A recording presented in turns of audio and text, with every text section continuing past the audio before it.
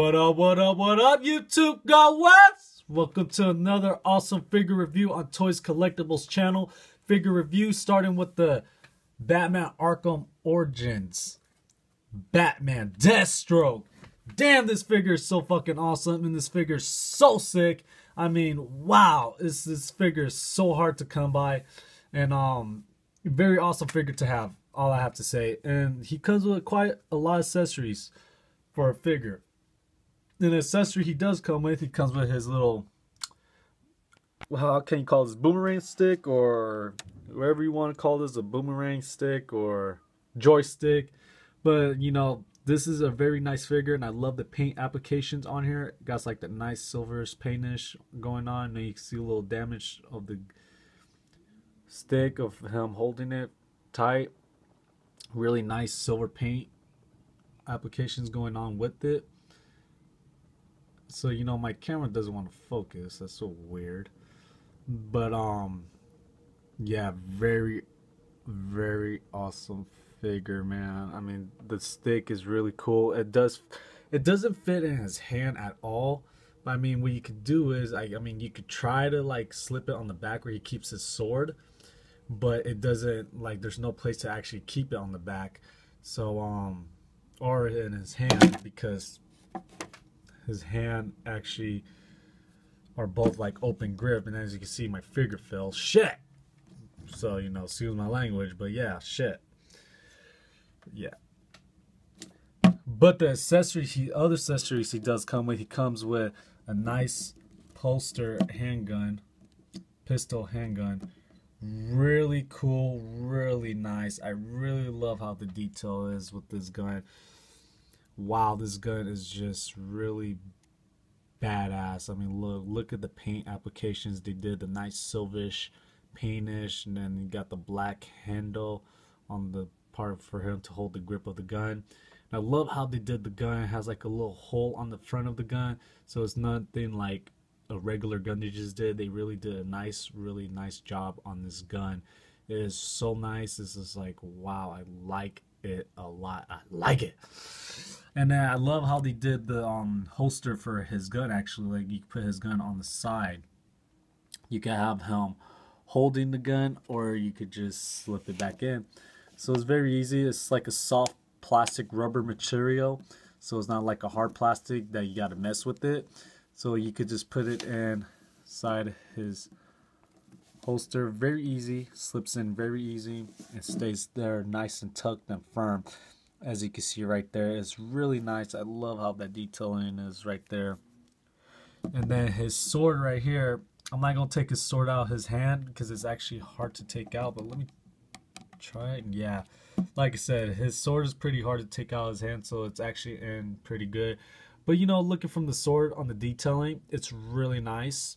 I really love that detailing look to it.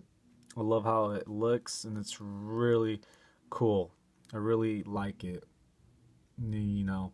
And then you can actually put his sword on the back right here. So, you know, if you want to have him holding the sword or not, you could put it back in where it goes. And it slides in very easy, and I love the paint and the detailing on the figure. It's really nice. My only gripe with this figure is this is actually my second Deathstroke. My first Deathstroke I had, when I took him out of the package, his leg broke. So, you know, right here on his left, it broke. And, you know, Dental Giants, or whoever makes these figures, they need to, you know, work on, you know, having these figures hold themselves together. I mean, it makes so much good figures when it comes to so good detailing of the sculpting of the figures. They make certain parts so cheap, like the joints and stuff. So, you know, I had to Gorilla Glue it back, but the leg was still good. And then this part right here also broke because it was too loose and wobbly. So be careful with that, you guys, because that will break easy too. So my boy Arnell, a big shout out to my boy Arnell too, for picking me up this figure at the San Jose Toy Show last week. And you know, I was pretty happy to have this figure again. So you know, I was pretty happy and stoked about that. And then looking on the front of his face is really nice. I love the sculpting of his face. It's really cool. You can see his one eye right there. It's really cool. so detailing. I love how the gear and the armor is really sculpted, really nice, really sculpted, really detailing from the top to bottom. I mean, this is really cool. They have two Deathstrokes. I think the other one was the Batman Unlimited, but that one wasn't really that posable like this one is. And it's really cool. He does have an ab crunch. He does have ab crunch. He does have arm joints, but his arms do not go all the way out, but they do go out forward. He does have elbow joints. His knees do bend.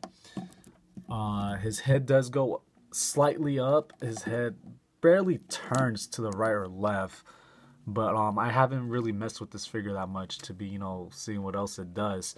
But for an awesome figure, guys, I mean, I highly recommend this figure. This figure is so cool. I mean, it's like, this is a figure you want to have in your Batman collection, because once it's gone, it's gone. And as you can see, this figure keeps falling. Second time it fell, so sometimes this figure doesn't have a good stance. So sometimes you gotta balance him out very good for him to not fall.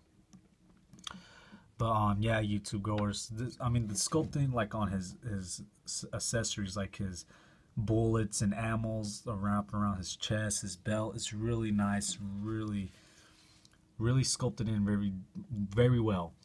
And then you can see right here on the sides, he got his little nice grenades. Really cool. I didn't even see that until now. His little patch. So yeah, I mean, it's a really good figure. Just be careful when you guys buy these figures, because like I said, they will break eventually when you take them out. All depends how you take them out, but it's not your fault if you take it out. It's just how the company makes their figures on them. So just be careful where you hold the sword, because that part is like very easy to break because it hangs out very easy. And his legs, I mean, all depends how you pose them and how you use them. I mean, it wouldn't break, but it all depends how you deal with the figure. Yeah, guys, I mean, this figure is so awesome. And before I forgot to show you guys his shotgun ammo on his shoulders.